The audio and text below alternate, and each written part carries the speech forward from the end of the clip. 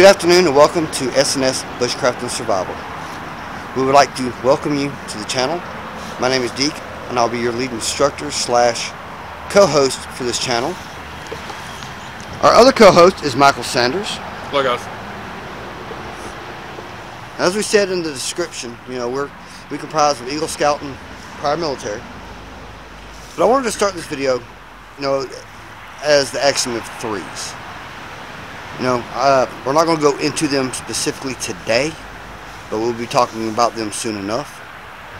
But today I want to talk to you about your bug out bag, also called your bob.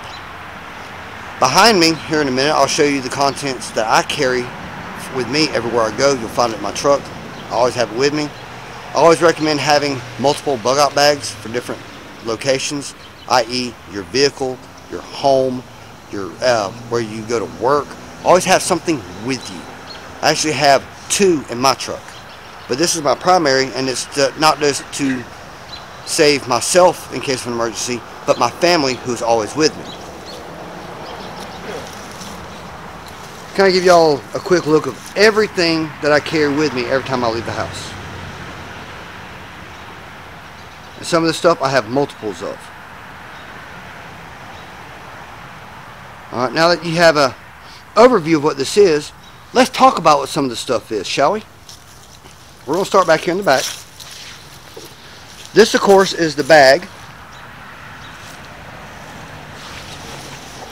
Also, I want to let you know that the bag and most of the stuff I get is fairly inexpensive. You can find it at any like hunting place, sporting goods stores, Walmart, Amazon. Some of this comes from these various places. The bag itself, you can buy, I found it at Rural King for under $100. It's a 5-day emergency bag.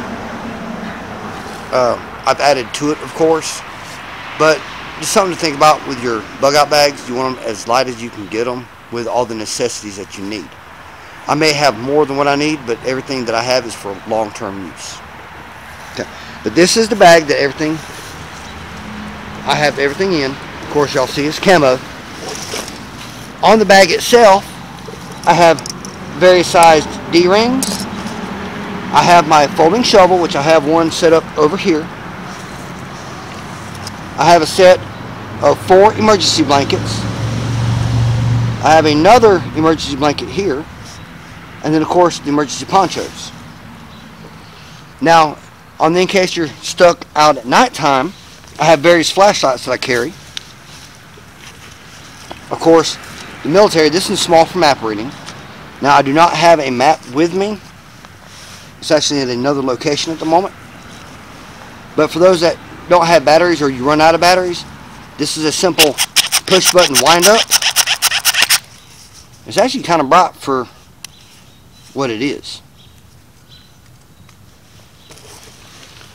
Alright, I have my headlamp, 2 low powered, this is hard to see, but 2 low powered pin lights.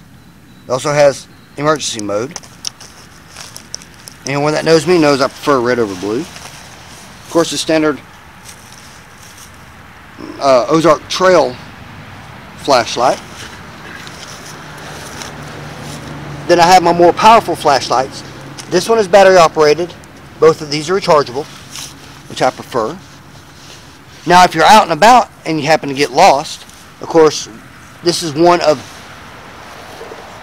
many kind of compasses that you can have. I actually have more than that.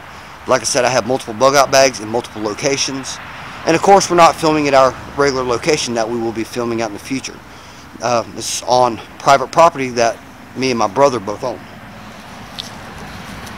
Alright, one of the other things that you're going to need while you're out on survival mode is emergency food.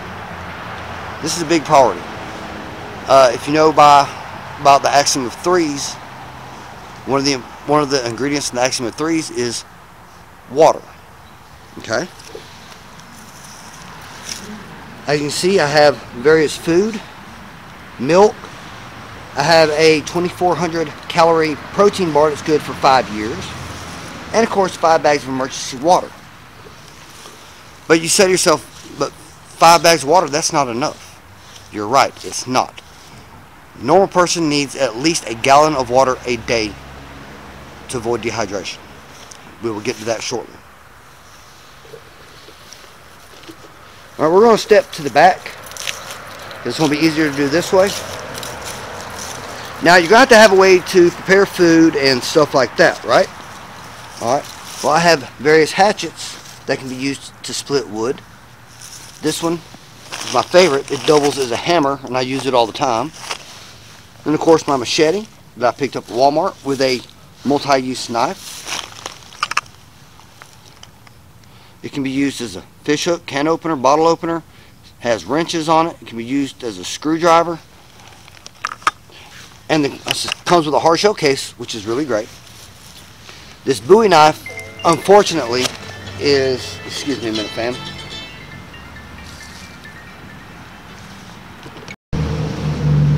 Alright, sorry about that, fam. But this is a very old Bowie knife that I've had for forever. Unfortunately, I've let it get rusty. I will be cleaning this up before next use. You know, it's good for multiple things. You can even use it to split small pieces of wood. Now this is my everyday carry knife that I carry with me everywhere that I go. It's lightweight, it's functional. I love this knife. Also comes with a hard case. This, of course, is a survival knife that I picked up at Harbor Freight. It is a survival knife. You can do multiple things with it. I love it. It's lightweight. It's made out of aluminum. It's extremely sharp. You can cut trees. Can you hold this for a minute, Michael? Now, what's cool about this, let me turn this up just a little bit. There we go. Alright, inside the survival knife,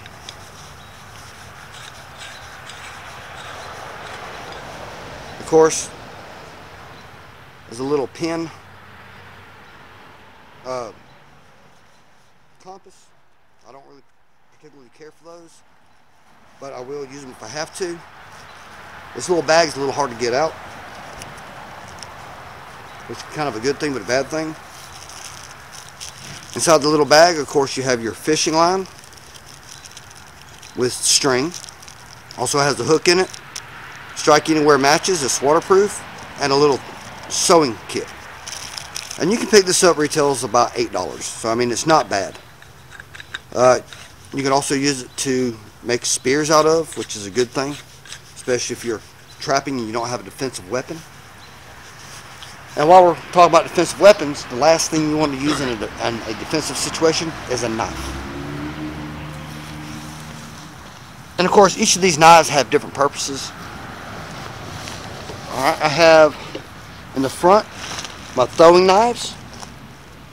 And if you haven't learned how to use these, I advise you to learn, because that can come in handy, especially with hunting. My little skinning knife.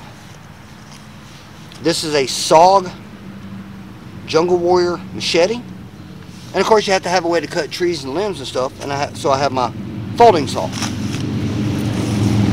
Alright, now we talked about the folding shovel. I apologize for that, fam. I live right by a main road. This is the folding shovel that's inside my bag. It doubles as a pickaxe, saw, shovel, or you can also get this style, which is a little bit bigger. I actually, as y'all can see, I've used this one here recently. But you can break it down to make it into like a little hoe as well. Alright, now, you got to have cordage. That is a necessity. I recommend, I mean, you can buy it fairly cheap. I think it's like $9 at Walmart for 50 feet of paracord. I suggest you get it, and I'll explain why. As you can see, the paracord has many different strands of string in it. This was broken down here. Minus, of course, that's my twine. And it can be used for various things. Of course, this one's camouflaged. You can get it in various colors. Like I said, I have my twine. It's good for, you know, that's good for making shelter, hanging food, hanging your pots, pans if you have that kind of setup. It can be used for trapping. Yeah, it can be used for marking locations. I mean, it's just unlimited use. So make sure you always have at least 50 feet of paracord in your pack. Okay. Now you have to have a way to cook everything, right? All right. Well, this right here is a fairly inexpensive cook set that I've picked up. It's one of many that I have actually. It comes, of course, with a pot. I mean, it's got some depth to it. Comes with 2 bowls. Comes with 2 sporks. So it's good for 2 people, right? Well, you have to have a way to open things. So here's a can opener, which can also double as other things. This is old military style. Love them. I actually have multiple pieces. I have, of course, my collapsible cup that comes with a lid. Handy to have with you. And, of course, a little tin cup to boil water in if needed. Now, you're saying I have to have a way to start all this stuff, right? Okay. Well, there's different ways that you can make fire, which a lot of this stuff will go in future videos. But here we go. What I carry in my pack. No, this is not medicine. If I can do this one-handed, which I cannot. Give me 1 second. I got it. It is impregnated cotton balls. Now, me and Michael was discussing this earlier. What exactly is an impregnated cotton ball? Well, it's simple. What you do is you take some petroleum jelly, you smear this cotton ball all in petroleum jelly, put it in a container, and there you go. There's your fire starter, and it starts pretty quickly. You can also use steel wool, strike anywhere matches. You have 2 different kinds of magnesium or ferrocerium rods that you can use. This is my everyday carry. I actually wear it everywhere I go. It works great. I've never had to really use this one, but this rectangle here I've actually used quite a bit. Not this particular one, of course, but it works fairly great. Now we'll show you in the future how to use these. Okay. You have a camp stove for cooking with the fuel tabs. Thought I had one more thing. Guess not. Alright, now, we're talking about water. You have to have a way to purify water, right? Well, I picked up this little water filtration unit. It'll filter up to, I think it's like 100,000 gallons of water. I mean, I haven't tried it because I don't want to mess up the shelf life on it, but it's good to have. Water purification tablets. Toss it here. Now, one thing I forgot to show y'all, I mean, everyone has these, they're easy to find. It goes with your knife set, is your whetstone. Have to have a way to keep your knives sharp. And of course it goes with them. I have it separate from my knives, so there we go. We're going to kind of sort of jump around from here because there's different things. Alright. Now, Axiom of Threes, which I will talk about the Axiom of Threes at the end of this video. You have to have a defensive weapon. Now, as I said just a few minutes ago, a knife is the last thing you want to use as a defensive weapon. This is what we carry. Of course, I'm the oddball out, but we have 9mm with extra magazines. We do have extra magazines with them. And of course, I'm the one that carries the big 45, and I have my extra ammo as needed. Plus, I have 2 magazine pouches, single. I'll show you all the difference for those that don't know, because I know I got some viewers overseas that's never really seen guns. That's the size of a 9mm round. That's the size of a 45 round. Now you see why I carry a bigger gun. Some of the other things that you can include in your tent is comfort items. Excuse me. Hot hands are good for that. If you have a way to, like, say, use your twine, you can tie some to your toes, to the tops of your feet to keep your toes warm. Bottom of your feet to keep the bottom of your feet warm. You can put them in your pockets of your jacket. You have to make shelter, so I have various style tent stakes that we can use. Now, for the stuff that I have that requires charging, like say cell phones or those flashlights, I have a 4-panel solar charger that I carry. Had it for years, love it, use it all the time. For night travel, we have a night vision binocular or night vision goggles, gloves to protect your hands, some sanitation items, which some of this will double as a fire starter, like for instance your hand sanitizer. You know, it's got alcohol in it, so it's a good fire starter for you.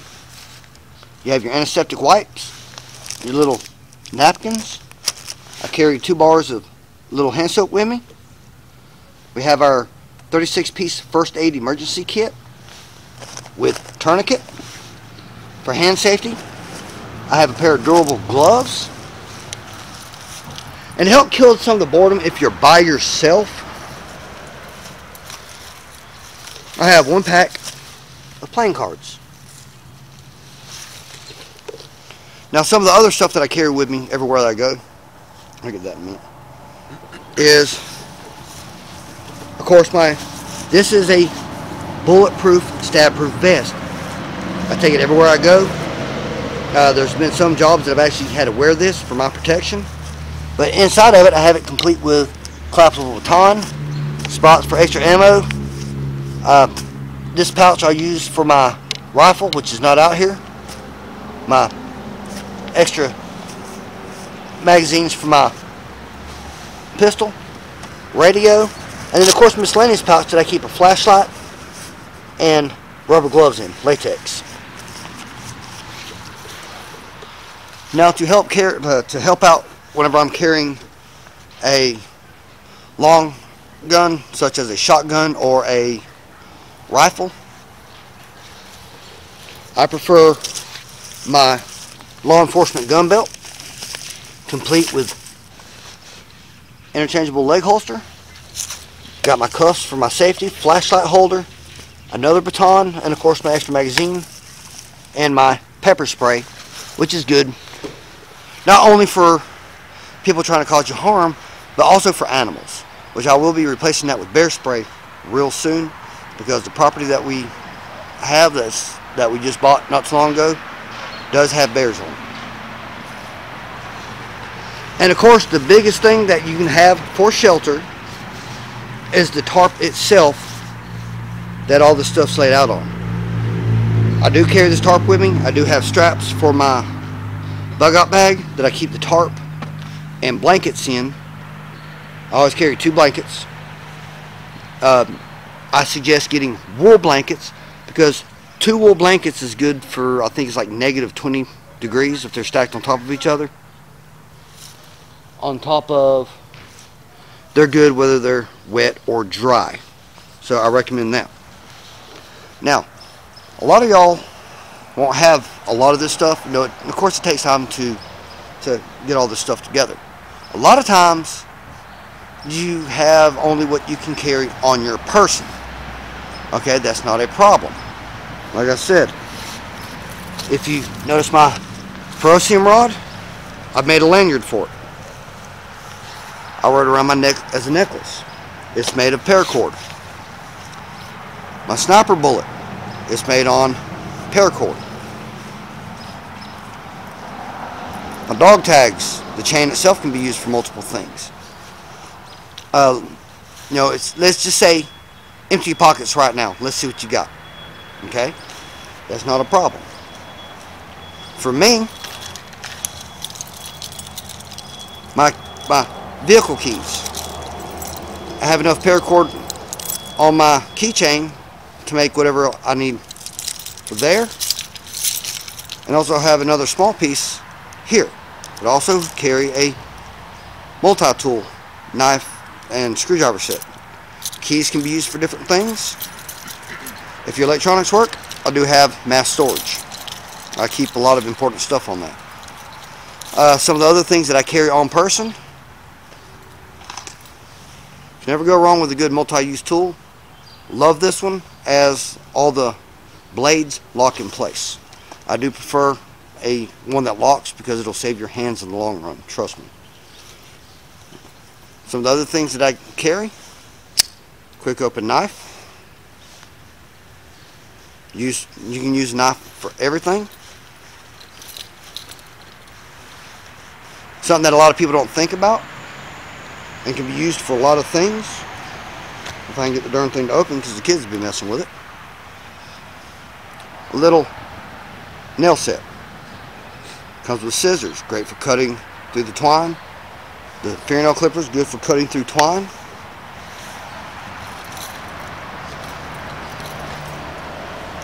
Various ink pens that I carry with me, and I'll show you why in a minute. Alright, that's just my right pocket.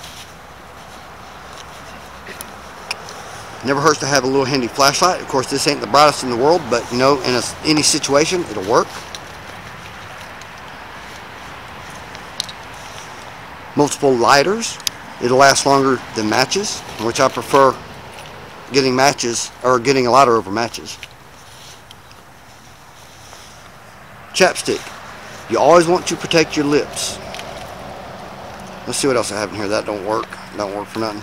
I have various, you know, like I said, various things in my pocket. So, you know, with just that right there, you know, if you know what you're doing and how to use this stuff, you can survive for a little while with just those few things. There's stuff on my jacket itself that I could use to make shelter out of. So my holster, make sure I ain't got nothing else in my pockets. And of course, one of the most important things is you want to carry a little notebook with you. This is one I use to carry and write my notes in, you know, give directions, stuff like that, and just show you some of the importance things that we will be talking about. If you'll hold this. Michael don't talk much, as y'all can tell. He leaves most of the talking to me. Sorry, trying to get the camera set up.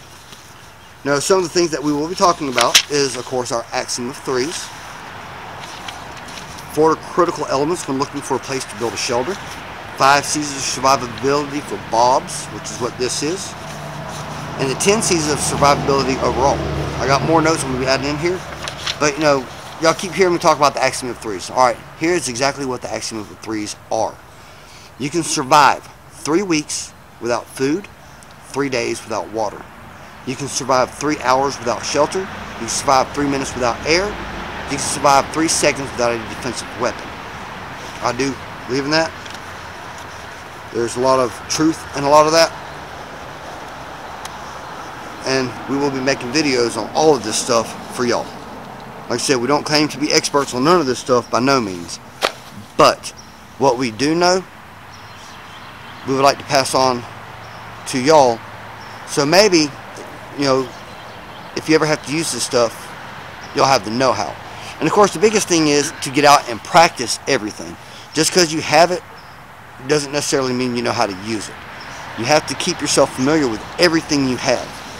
Like, this is the first time that Michael has seen what's all in this bug-out bag that I carry everywhere I go. He's actually surprised at the amount of stuff I have in it. But like I said, I carry enough stuff for me and my family. Is 5 little bags of food going to be enough to provide food for me, my wife, and my 3 kids? No. I'm going to rely on my survival skills to forage for food, to hunt, to trap. I will teach you how to do that in these upcoming videos. Not necessarily going to say I'm going to actually trap food, but I'll show you how to do it. And a special note, in Boy Scouts, one of the main things is always be prepared. So as you saw what Deke has in his pockets, I'm going to show you what I have in mine. And we'll see who survives the longest. Cell phone and lighter. I'm not going to make it very long. Well, see, I have my cell phone too, so. Of course, y'all heard it go off earlier. But you know, cell phones can be used. Like, let's, for instance, say an EMP strike happens, okay? You can make yourself a Mylar box, or what we call an EMP shield box, out of Mylar to protect your stuff. If you don't have Mylar, not a problem. Get a shoe box, wrap it with aluminum foil inside and out, and put a cell phone in that's active. Call the cell phone till you have no service. When you have no service on that phone, that's when your stuff's ready to protect. I do have one of those boxes upstairs in my room.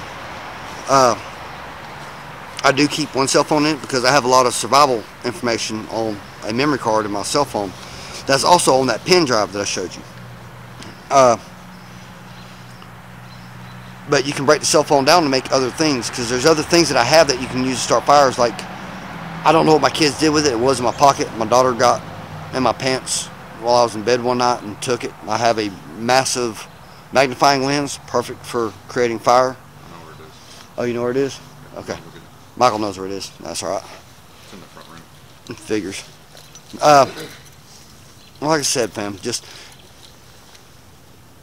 everything I have, I did not get overnight. It took time to get. I have more survival stuff that I will show you in the future. There's other things that we've talked about as far as survival. But, you know, if you have questions about anything, feel free to leave a comment. You can email us at ssbushcraftingsurvival@gmail.com. My email is in the bio for the channel itself. I'll be happy to discuss anything with you. Be happy to talk about in depth more stuff that we have that we can be using. But like I said, this is just my bob, my bug out bag, my emergency bag that I go to when traveling for me and my family. And a special note too is, as you can see how Deke utilized the pill bottles, that's other things that you can do. You can keep, you can store, because you never know what you can use with that.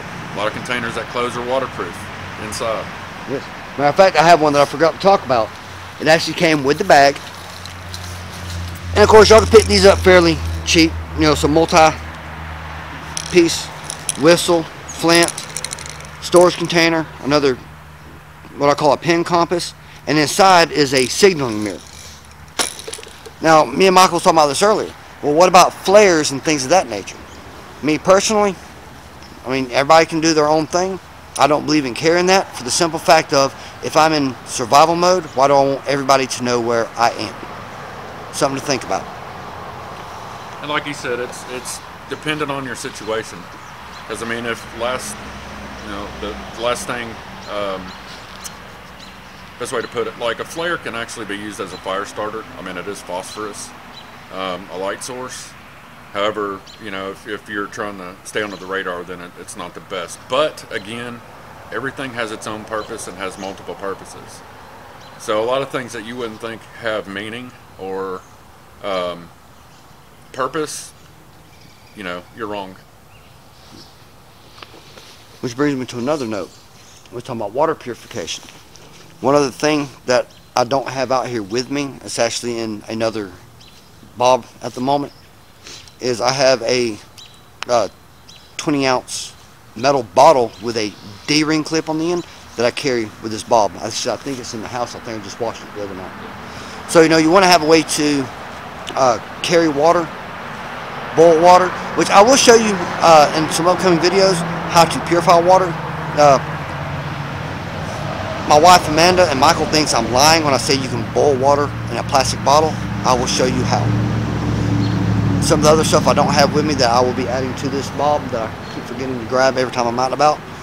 Leather strap. There's unlimited things for leather strap, especially around a fire. And I will show you in the future how to make fire tools to help combat having to use your hands.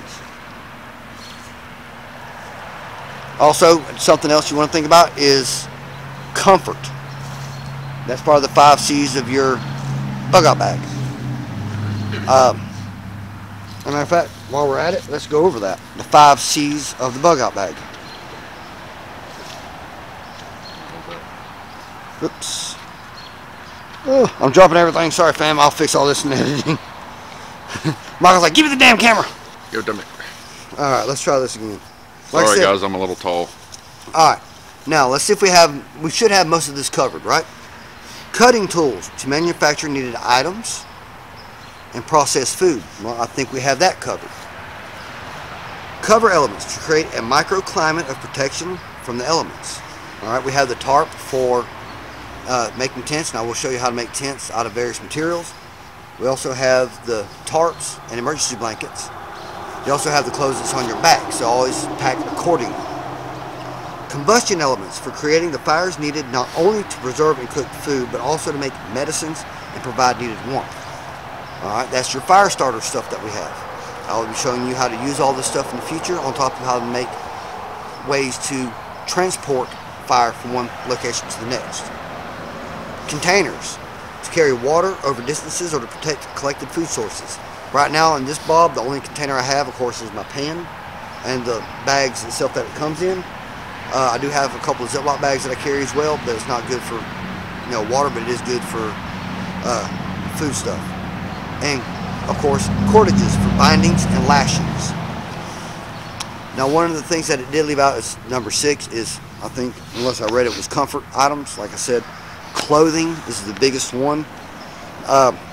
With your bob, you always want to make sure you have at least 2 sets of clothing for warm weather and cold weather, because you never know what the climate's going to be where you're at. Like here lately, the weather's been hot one day, cold the next. Hot, cold, hot, cold.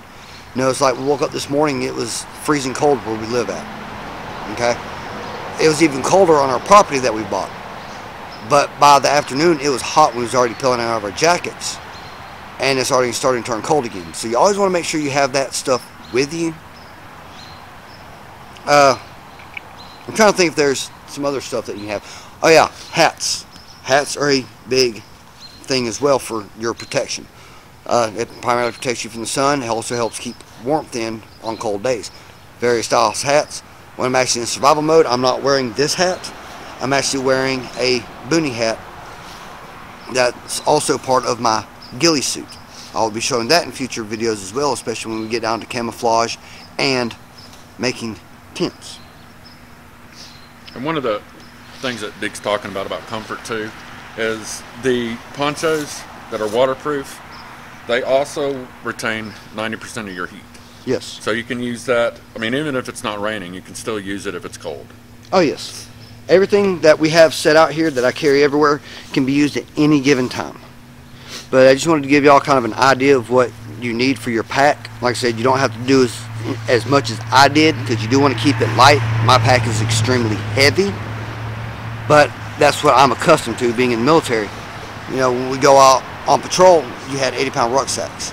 So, this is what I'm used to. I also have a means to transport all this stuff as needed in the form of a wagon. I'll hook it to another bug out bag that I carry. Like I said, I have multiple bug out bags. This right here is... Sorry about that, fam. My camera died. I had to do a charge on it real fast. And of course, as you can see, it's now dark out here. But like I was saying, I have various bug out bags for various things. Everybody in the house, everybody in the family has one. My other ones is primarily clothes. So you always want to carry clothes with you as well as part of your comfort items. As I was saying earlier, especially with this weather, it's hot, cold, so you really don't know how to pack. So you want to make sure you carry something for summertime, something for wintertime. Make sure you have a good durable jacket to take with you as well. Some of the other things that you need to add to your bag is I recommend 2 wool blankets per person in your family, because when you combine 2 wool blankets, it's good for temperatures of up to, I think it's like -20. So it's good for extreme cold. And wool blankets is good whether they're wet or dry. You'll just be a little itchy, but I'd rather take itchy over freezing to death.